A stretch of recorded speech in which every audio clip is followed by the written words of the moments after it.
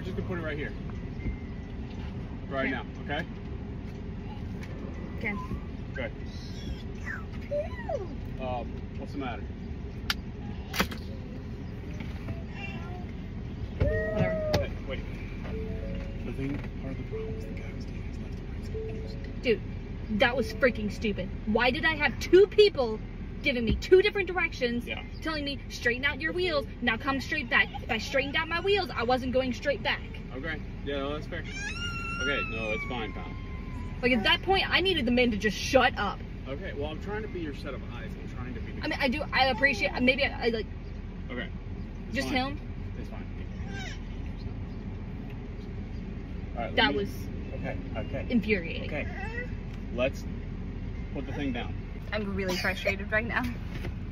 Okay, we had a specific spot that we were going to go into, pulling in.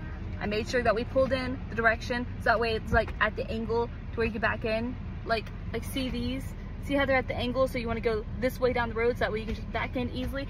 Okay, doing the same thing this way. What do the boys do?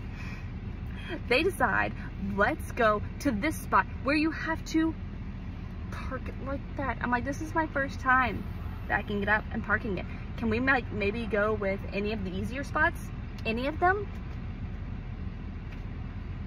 Like it.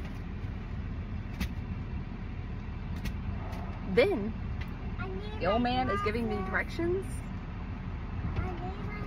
the opposite way. The opposite way the whole time. He's like, go left. Oh no, right. Right, no, left. And he's like, straighten out your wheels and come straight back. I'm like, the entire truck is at an angle. I can't straighten out my wheels and push the thing straight back. I'm so very frustrated.